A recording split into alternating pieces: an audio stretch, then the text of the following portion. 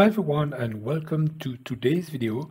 In today's video, I'm going to talk to you about where to go to set up your default approval status for your sales orders on NetSuite. That's in case you need to set up an approval step within NetSuite. Now, of course, you could be using workflows for this, and sometimes you can also be trying to get rid of this approval process for some reason, but you're still seeing the pending approval on your sales orders.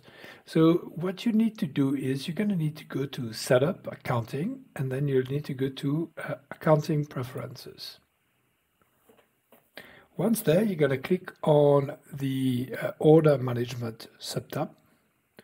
And here you will see there is a field called Default Sales Order Status. This is where instead of pending approval, you want that to be set to pending fulfillment if you want to really remove all this approval process from the sales orders on your NetSuite account. Okay, once you've done that, you have to save it.